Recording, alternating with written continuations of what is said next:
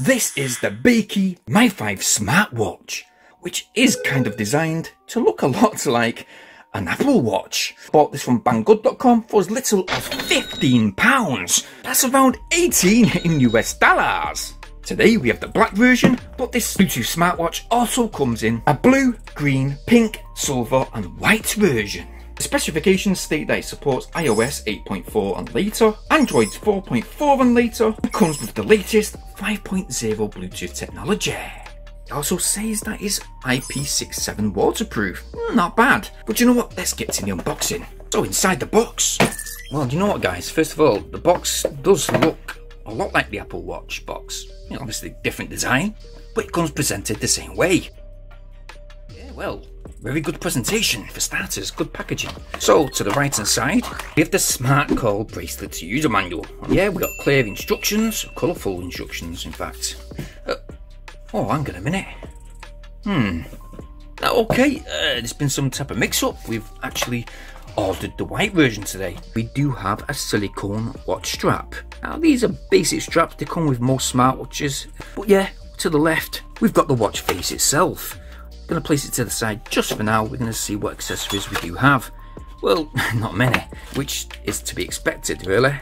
Let's see what type of charging cable we get. We've got a basic 2-pin USB charge cable. And yeah, it's not bad length to be honest. And let's have a gander at the watch face itself.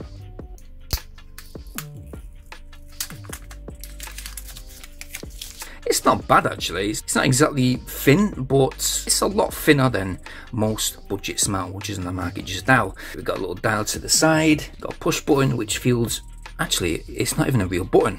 But with regards to the watch face, well that watch face is 4.2 centimeters by 3.8 centimeters. We have the usual sensors to the rear, we've got a dual charge pin port as well. Looks to me like we've got a little speaker to the left, a microphone to the right. It's going to be interesting to see what this button actually does. I think it might be the power on button and see if that dial actually works. Now that side button is indeed part of the plastic. So no, it's not a real button and it's going to be very easily noticed. But do we have any power? No, we don't. We're going to fully charge it. In fact, it's going to give us a good indication of the full charge time. The battery with this smartwatch is a 200 mAh battery, so it took around 3 hours to fully charge. We'll get around 15 days standby with up to 7 days usage. Before we have a look at the features, it's best to first download the Wear Fit app.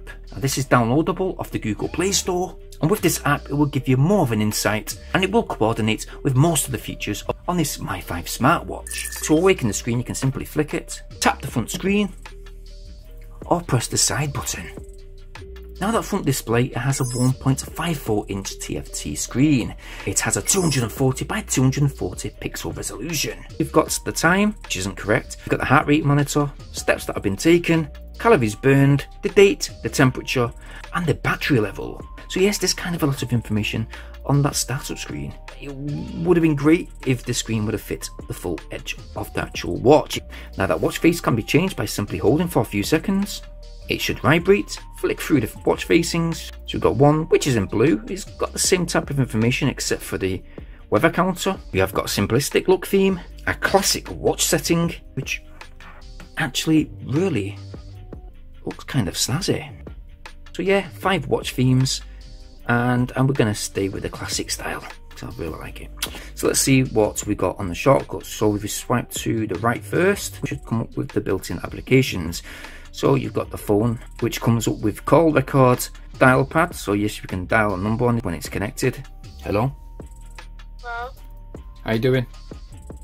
Good. Do you think there's a bit of a delay with the call? Yeah. Yeah, there's a slight bit. It's about half a second delay from my voice reaching you. Well, the speaker's kind of loud, and it's got a built-in microphone within the watch unit itself. But call quality is not too bad. So we've got a heart rate monitor. Oh, love the graphics. Blood pressure monitor, got SpO2 monitor.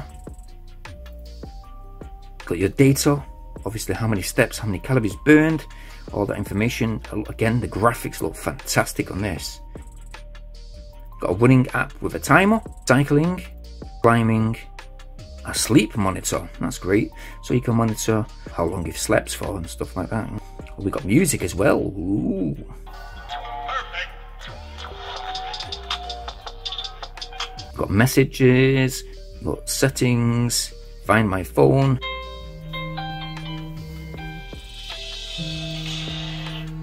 The normal shutdown options and phone brightness. So yeah, there's some of the apps. Let's go back to the main menu. So yes, swiping left or right takes you to those apps. Swiping up takes you to power settings. And let's swipe down, and yeah, you just basically got shortcut for messages. That button does nothing. It's simplistic. One button to awaken, one button to go back, and yeah, a nice sports monitor with a very responsive touchscreen. Well, personally, I actually do really like this smartwatch. It doesn't look too thick when on the wrist. This Mi15 offers a lot in the way of fitness. So if you want to get back on track, you've been in lockdown for way too long, you've got your step counter, got all your usual type of apps to which you will need, with a screen that is very responsive and just an all-round easy watch to use. Now, the only thing I would say about this smartwatch is the side button. It does feel a bit flimsy, to be honest. Rotating it does nothing, by the way. I know Bakeey are trying to do things that Blitzwolf are trying to do right now. So this Mi15 is trying to replicate a certain type of watch, you know, an Apple Watch, and that plastic pretend side button, which is solid. I'd rather liked this watch if it would have came basically sealed off completely. But other than that, the watch has its uses, and many watches these days are indeed using that Wear Fit app, which, to be honest, I've used before, and it does monitor your whole week's progress. Now, one thing you must remember when buying a watch like this is you pay for what you get. It does have a crisp look about it, and everything is straightforward, which is what you want, especially when you're on the go. So everything is easily accessible. It's got a lot of applications, and I think that Bakeey, you know what, they're going in the right direction. The only thing is, like I mentioned, just get rid of that pretend button, follow your own style, and stop trying to replicate bigger, better companies. I mean, if Bakeey are indeed trying to replicate the Apple Watch with this Mi5 and bring a cheaper alternative, especially for kids who want to look the part, I think if you're going to high school with this, when high school opens back up, people are definitely going to notice that you've got what looks like a fake Apple Watch. But with that being said, what would I give this Bakeey Mi5 smartwatch out of my usual rating out of 10? Well, you know what? I'm going to be generous today, and I think I'm going to give it 7 out of 10. The flick to awaken option, it really works well. The touchscreen is very responsive. The apps works kind of well. Honestly, I don't know about the blood pressure though, but a 7 out of 10 is all it's going to get, and that's based within the budget range category. So yeah guys, I will leave a link for this watch within that video description down below. So if you want to go and check this Bakeey Mi5 out, go and check it out if you wish. And if you like what you see, well, go get yours. While you're there guys, please go ahead and smash that like button.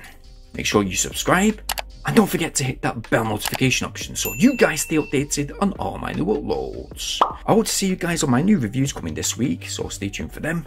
And well, thanks for watching. Peace.